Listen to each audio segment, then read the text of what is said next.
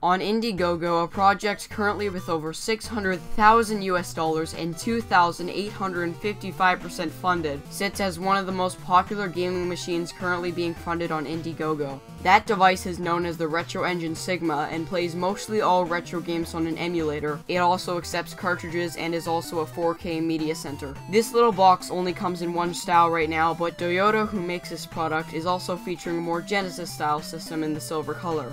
The console ships with 15 pre-installed games, but you can easily install emulators on this, and some things like controllers and keyboards can be used directly from your smartphone. So what are the specs in this tiny little computer? Well, good question. As of now, we know the device has a 4-core processor, 2 USB ports that accepts any retro USB controller, with on the back a micro USB port for wireless controller setup and can be used as an expansion port, HDMI out, and a 5-volt wire with an external power supply.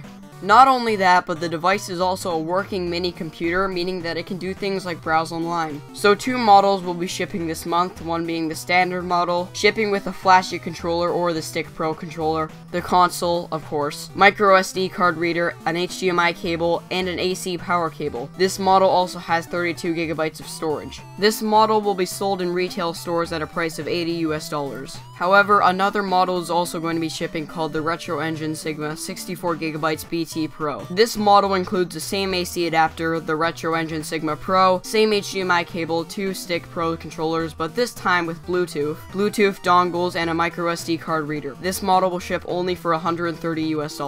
I think that this box, with all its features, is just nice because of what it includes in the actual box. You can probably make this exact box with the Raspberry Pi, and that costs around $30, but really, I think that the argument I just used doesn't really matter, because you can make an NES Classic Edition out of a Raspberry Pi with more games, and still, even with that fact, the product was still incredibly popular. Now, of course, Nintendo is just a slightly bigger company than Toyota, so that makes sense, but the Raspberry Pi method could be used here as well.